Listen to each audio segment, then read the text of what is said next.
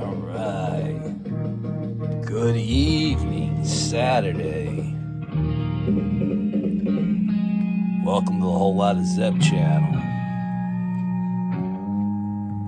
I'm Rick, and I got a special video today. I received in the mail yesterday an RAOK from our good friend xltoffroadbear. I went ahead and removed the address from the label, and I read the note, so I kind of know what's in the box, but I didn't really go in the box. I just read the note, so I'm kind of familiar with some of the things that are in the box, but not everything. Again, this is from our good friend Joe from xltoffroadbear. So while I get this set up, please enjoy this custom 1970 Chevelle by Hewitt's Hot Wheels.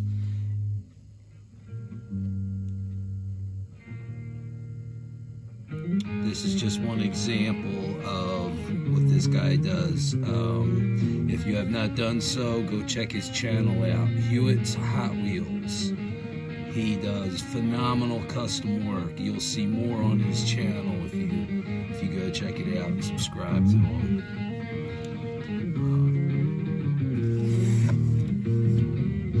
So, without further ado,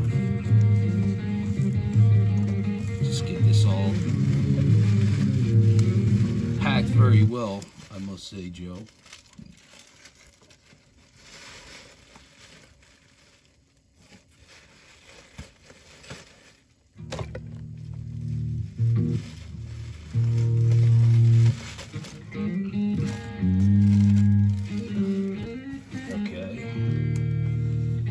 So, I'm going to take this beautiful machine off the table. Put that off there to the side, because that is the king's throne. And it's Memphis's too. And by king, I'm referring to that Chevelle. That rather thing Chevelle. Alright. So first up here from my buddy Joe. I knew this about Joe. He's it's his favorite fantasy casting, the Carbonator. So that's like Joe's business card, if you will. Like I try to send out a Led Zeppelin Hot Wheel to everybody, and I still owe a couple people a Zeppelin Hot Wheel, so don't think I forgot about you, because I didn't. But anyway, this is what Joe does when he gives things out. He usually includes a Carbonator, and I think that's cool. This is the second one I've gotten. Our good friend Diecast Clown had gifted me one sometime back as well. It was a Target Red Edition. Still learning about the Hot Wheels. I'm still learning. But that is awesome. Thank you, Joe. Put that off to the side. Next up, we have here, I've been wanting this. It's like this guy reads my mind. It's the 87 Buick Regal Gen X.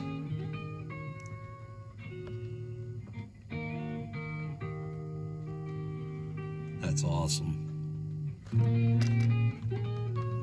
As I'm knocking Memphis off the turntable.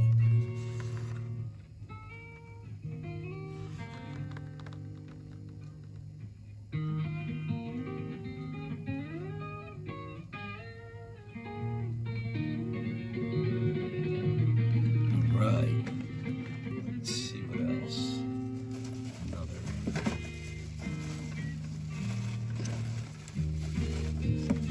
cool. I mean, I would say within the past few weeks, starting to have an appreciation for like the rally cars and some of the J imports. And again, this is I appreciate this. I remember these cars. This is a 1970 Toyota Celica.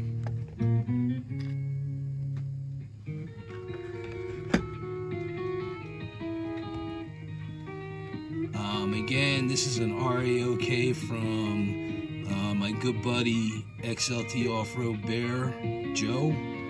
I'm sure you all know him. Great guy in the community. Anything you need to know about Ford, that guy's the man to go to.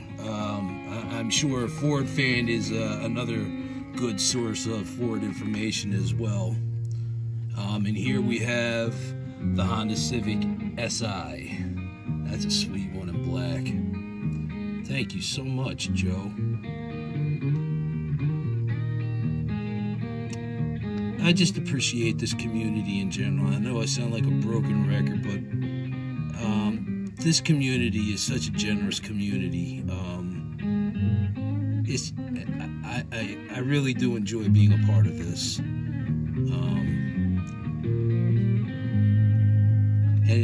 I don't know about you guys, but for me, it's always a humbling experience.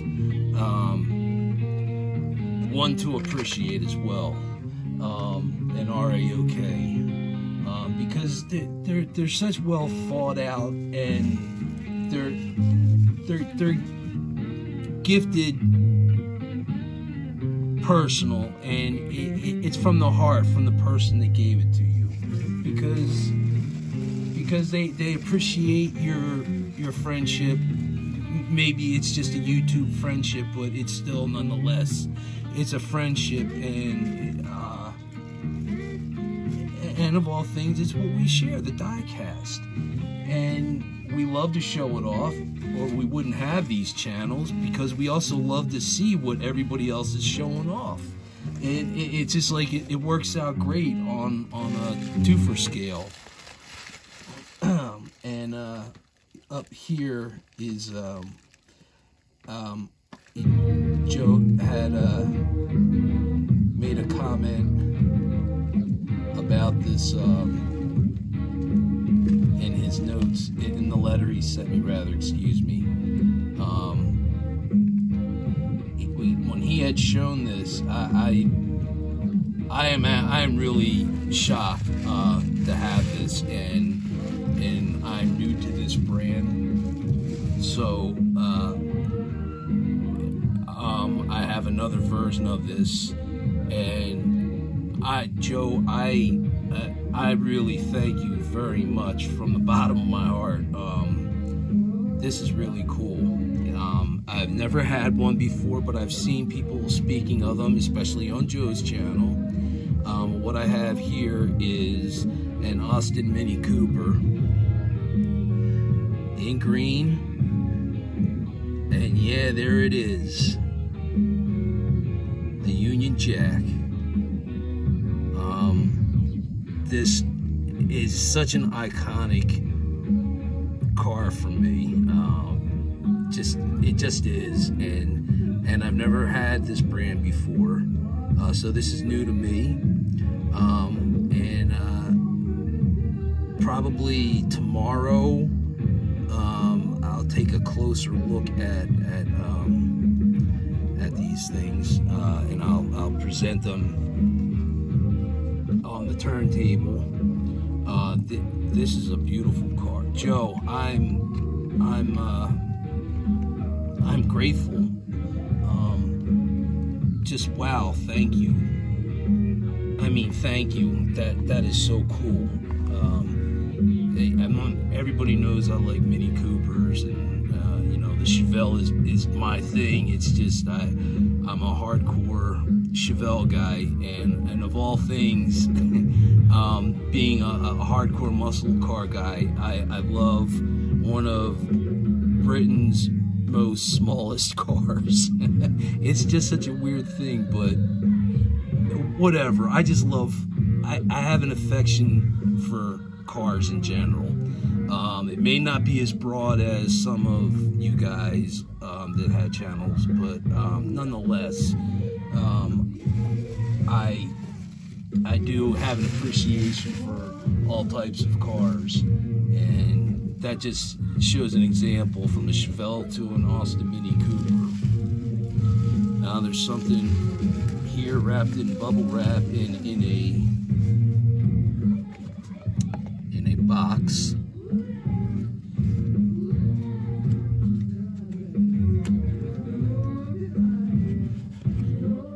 What do we have here? Okay, and this was, see, because I read the note.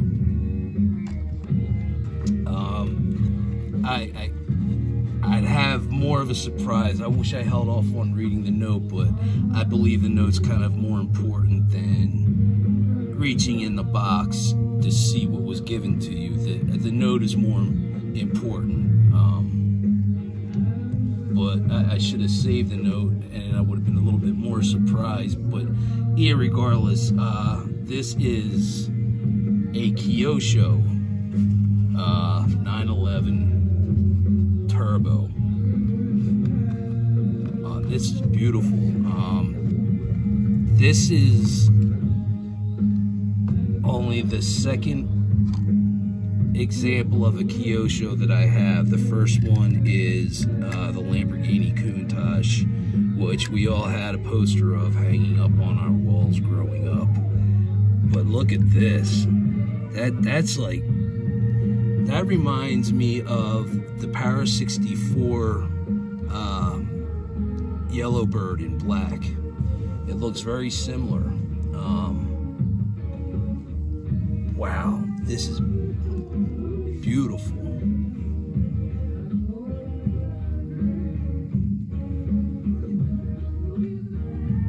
Sorry, I gotta bring it up a little closer to the camera here so you guys can check this out.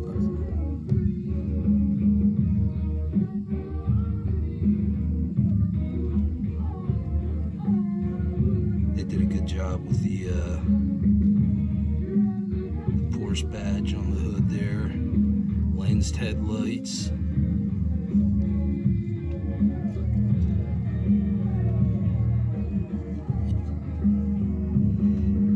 I'm not sure if the tail on that is a motorized tail or it's stationary.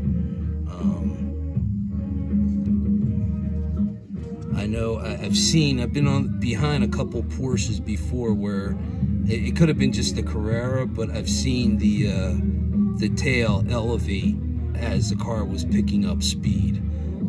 So I didn't know if maybe any of their other cars that have tails on them are mechanical in a sense, or they're stationary.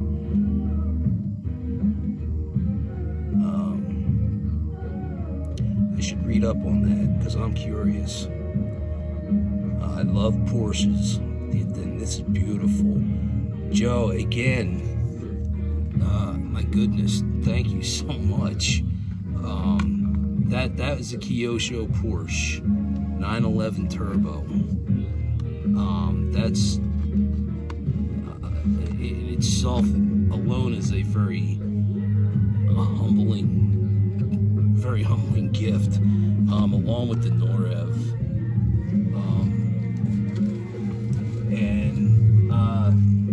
The last one I am excited about, because when I read the note, I just started like palpitating. So to round out this sweet little gift box from my good buddy Joe at xltoffroadbear, and if you have not subscribed to him or are familiar with him, I recommend checking out his channel. Again, it's xltoffroadbear. Off-Road Bear. Great guy. Well liked in the community. If you don't know Joe, you don't know Joe. If you don't know Joe, you don't know Jack. Whatever that means. Alright, so here it is. This is the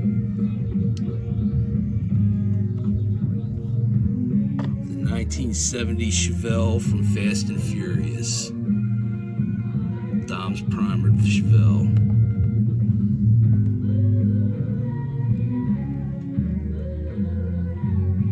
That is awesome.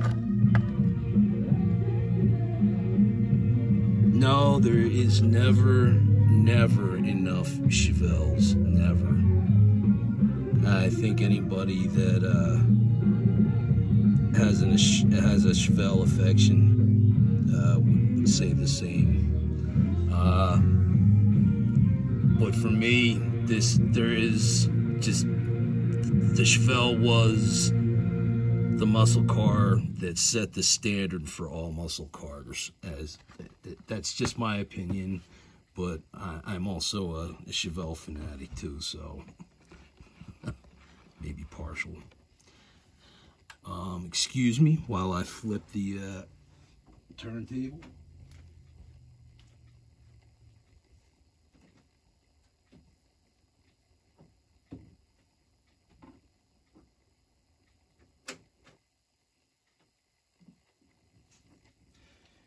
Yeah, I said flip the turntable. I meant flip the vinyl.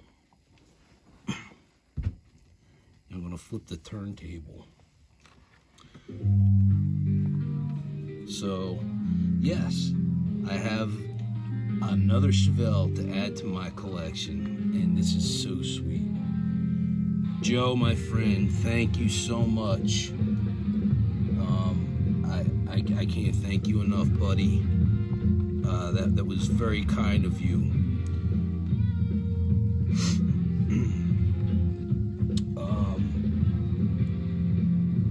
Well, while I'm at it, after showing that sweet box of goodies from XLT Off-Road Bear,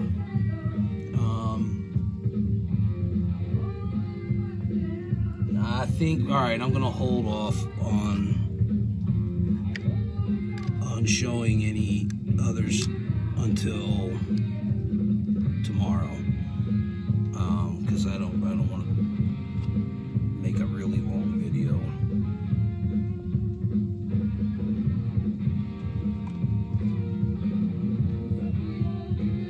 So you guys just enjoy this Chevelle as it's spinning around on the table.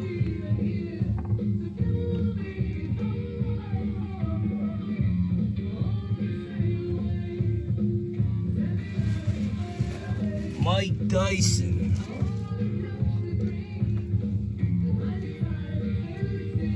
My Louisiana brother. I did not forget about you, just know that. Like I said, you're up next on the hit list for the mailing out. That'll be happening sometime this week. I will give you a heads up with a tracking number, and hopefully that'll get you going with doing some more wheel swaps and whatever. I know you enjoy that. Anyway, to my subscribers, thank you so much for hanging out with me and allowing me to show you what I have on tap, what was given to me as an RAOK from XLT Off-Road Bear. My buddy Joe. Everybody's buddy Joe. Everybody's buddy Joe. Everybody's buddy. He is. He's just He's just the guy that you just know that you're gonna like right off the bat. He just has that kind of personality. So, I'm Rick. You've been watching a whole lot of Zep channel, Talking Diecast. So I will probably be back on with another video tomorrow to show off some more of my Hot Wheels, because my Hot Wheel collection is growing since my Target started to bring in diecast. It still kind of blows me away. When I was laid up, my wife and daughter go there and they're telling me that there's full pegs of diecast and nobody knows about it. And as soon as I'm able to get out and get up on my own and go over there, it's just like going to every other store. Empty pegs. I was like, son of a bitch. But at least I know there is stuff over there now, and I feel a little more comfortable knowing that I can go there and at least occasionally find something, as opposed to having to purchase online. Hot Wheels around here are hard to come by.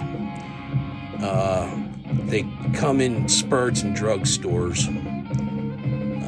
But like I said, Target, they usually get a shipment in once a week, but lately it's been kind of dry. They've been hitting on the Hot Wheels, but not a lot. Greenlight, Johnny Lightning, Auto Worlds, basically nothing. There's like a couple 4x4 trucks from Greenlight and nothing else. I asked one of the people that work there if they could tell me when any shipments of Greenlights or Johnny Lightnings are coming in. So they scanned a barcode and they said, well, there's still 4 here supposedly on the floor. And I looked at them and I'm like, yeah, I'm sure one of the guys in the back room already has them held off to the side for him and his eBay selling. I'm sure that's what it is. And I'm not the first person to think like that either. I just believe that some of the guys that get hired, they get a little carte blanche with getting first picks and stuff like that on diecast, and they shouldn't be allowed to do that, or just pick up as much as they want and whatever they want and leave the shelves bare just so they can go hack it online and make it more difficult for the rest of us people that are honest and want to go out and purchase it. Why do you guys think Hewitt's Hot Wheels does what he does? Because he has access to it, and he's hurting the hackers in a big way. And not to mention the guy is just generous. But